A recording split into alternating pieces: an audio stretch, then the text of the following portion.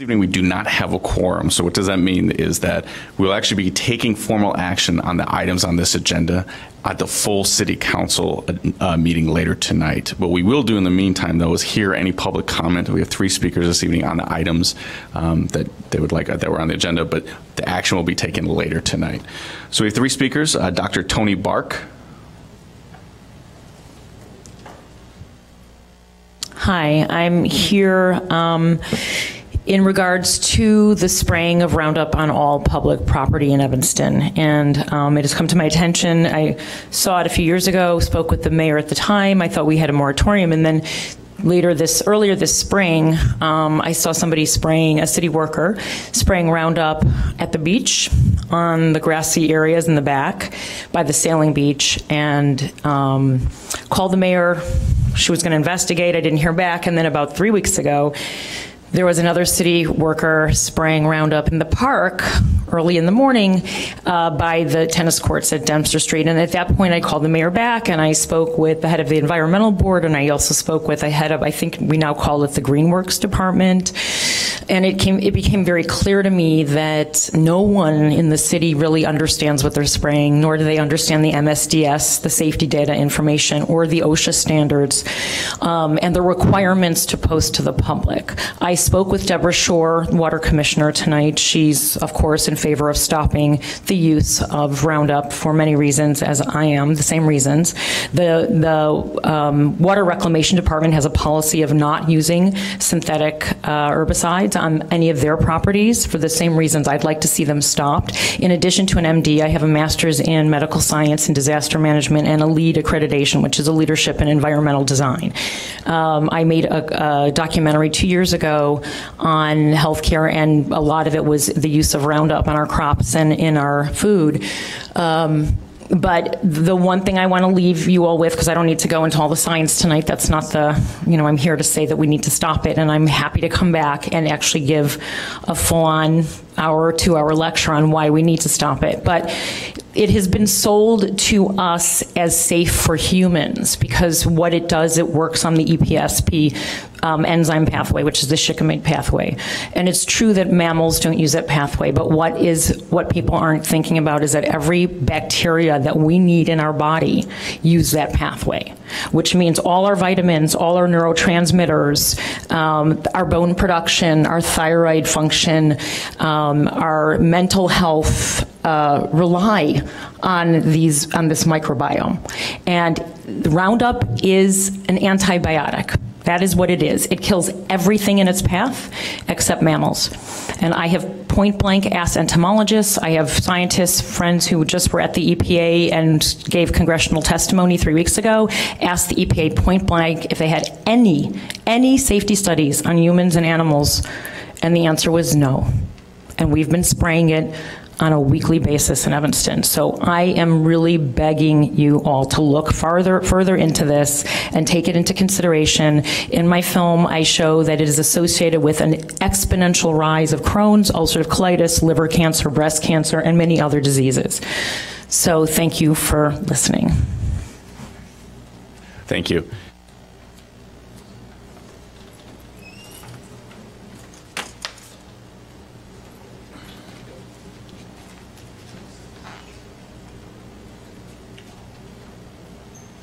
Next is Shava Wu.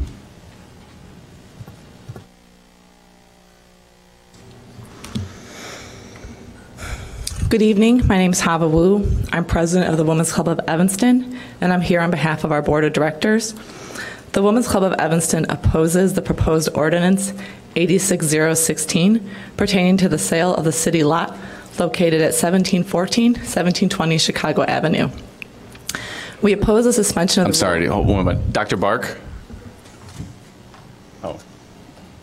Sorry, I should have been more clear. We're probably going to discuss what you brought up a second ago for discussion. We won't take action on it, so you might want to stick around for a quick moment. Okay, I will. He's just giving me Okay, great. Just wanted to make sure we're leaving. My apologies for interrupting. No problem. Sorry. We oppose the suspension of the rules pertaining to the 2-stage approval process for negotiation and sale of a property. The WC is concerned for a number of reasons, and we have 5 that we'd like to point out tonight. The first is traffic congestion. The second is parking for the community, library patrons, downtown shoppers, our members and guests. The third is the physical sustainability of our clubhouse. Fourth is the historic significance of our block and of our neighbors. And last, the viability and our ability to continue to support the community. This is an issue not just for the Women's Club and our neighbors, but for the entire community. We're asking an environmental impact study be conducted to include traffic study, congestion, parking needs, the impact on the physical historical buildings, and that this be considered in conjunction with the needs and desires of the community. Traffic congestion is a serious issue for drivers, cyclists, and pedestrians. Just a few years ago, a beloved librarian was killed on Church Street, and recently we had an accident right at our doorsteps.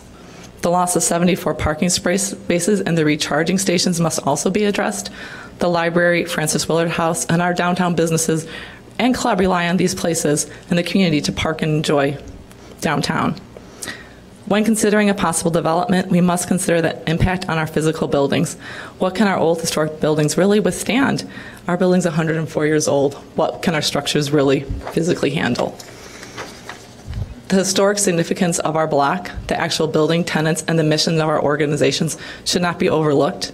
The legacy of our historic block, the leaders of Evanston and the nation, should be remembered and honored here. And lastly, the impact on our building and our organization's ability to serve and give back to the community will be negatively impacted by development during the construction and possibly afterwards.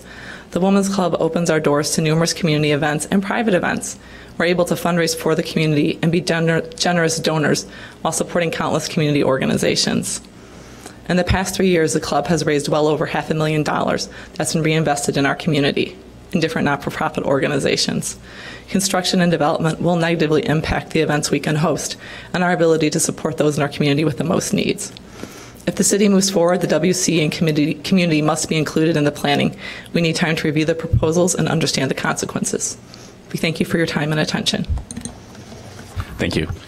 Lori McFarlane.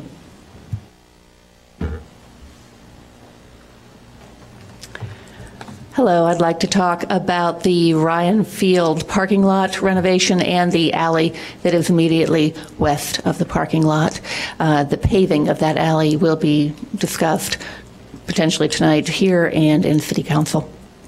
The neighbors who live along the alley have a proposal that modifies the city staff's position slightly. The city presented a budget for a 2-lane alley. The neighbors would like a 1-lane alley. I understand that the city staff believes that that will cost significantly less, and that would represent a savings to the city if we were to go forward with alley paving, in that Northwestern has already committed to pay at least $400,000 toward the cost of the alley. So the difference would be significantly less and would represent an opportunity at this time. In addition, I'd like to emphasize that the neighbor's proposal was something that was reached through a collaborative process. If there's any question about that, but all of the neighbors along the alley have been contacted, all those that we could reach via email, which is, I would say, the huge majority of them. We've been working with those neighbors for quite some time. So all of those voices are presented in the neighborhood proposal, and we ask that you consider it seriously tonight. Thank you. Thank you. Is there anyone else wanting to speak on any matter before the committee? Okay. Assistant City Manager Marty Lyons, regarding the pesticides. Yes, Mr. Chair. While we had a presentation tonight, given that we have a lack of quorum, and also given the previous speakers, staff would like to defer the presentation until the 25th, taking into account what we've heard tonight and including that as appropriate in the 25th, and also that presentation then we will discuss whether or not that's going to the whole council, given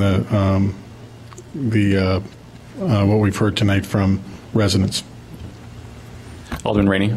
I really object to that. I think the presentation should be tonight. How long is it? I don't think it should be now. I think it should be when the council starts, since we're not going to have this meeting. I'm sorry, Alderman Rainey. So when would you like the presentation?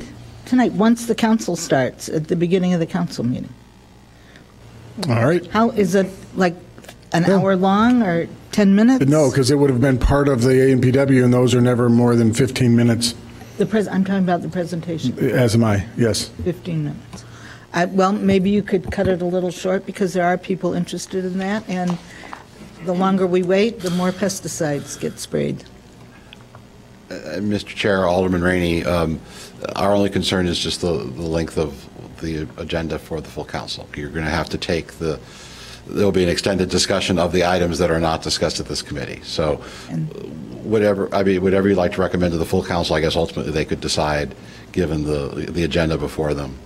Mr. D'Agostino is here and will be happy to stay, I would imagine. So if that works out for the full council, great. Our concern, there's a lengthy executive session scheduled for the conclusion of the council meeting this evening. We're just trying to be sensitive to time. We're hardworking, well-paid. We can wait. We can stay late. And I think, Mr. Chair, when the matter of the committee's business come before the full council, if the council would like to do it, we'll be prepared to do it. Thank you. If the council can't show up on time, then the council has to stay later. That's my theory. We'll consider it at the time of the full council meeting. So the next meeting, and we can't officially adjourn either, the next meeting of this body, or the Planning and Development Committee, will be at 6:45 p.m. tonight. And then following that, again, any matters on this agenda for the Administration and Public Works agenda will be heard and considered, taken action upon at the full council meeting following that meeting. If there's anyone who has any questions, please stop me in the hallway. Thank you, everyone. Could you ask, maybe people didn't realize, but if there are people here for liquor ordinance issues, do you think you could invite them to speak if they care to, if they don't want to? Some of them didn't plan on staying since it's only for introduction.